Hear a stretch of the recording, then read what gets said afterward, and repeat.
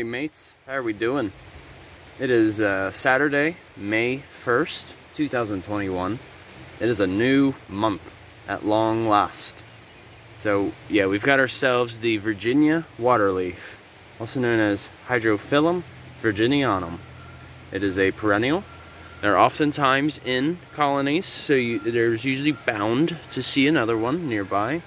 However, I am not quite seeing one. Not quite seeing one though. It's just possible that some of them haven't quite bloomed yet, you know? That is always a possibility. But they usually have up to 7 lobes in the leaves, and their stamens, as you can see, perhaps, if it clears up, they kind of protrude from the actual flower itself. But they can range from pale pink to a deep purple, and sometimes they can even be white too. But you can kind of see, like, some of the ones that haven't bloomed yet, they kind of have like a hairy appearance to them, as you can see. But yeah, you usually can find these statewide, and they usually do prefer floodplains or stream terraces.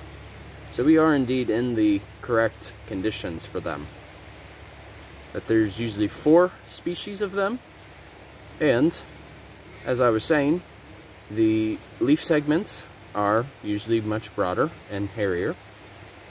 And another fact too is the lobed leaves are somewhat circular, and they kind of remind you of looking at a maple leaf. And they do have a specialist pollinator, also known as the Andrena girani, and they specifically focus on the Hydrophyllum species. But yeah, the Virginia Waterleaf, you should be able to find plenty of these over at the Clifton Gorge State Nature Preserve. Quite awesome. And this is what I was saying, like the leaves here, they kind of remind you of looking at a maple leaf. So that's what I was pointing out just a moment ago. But yeah.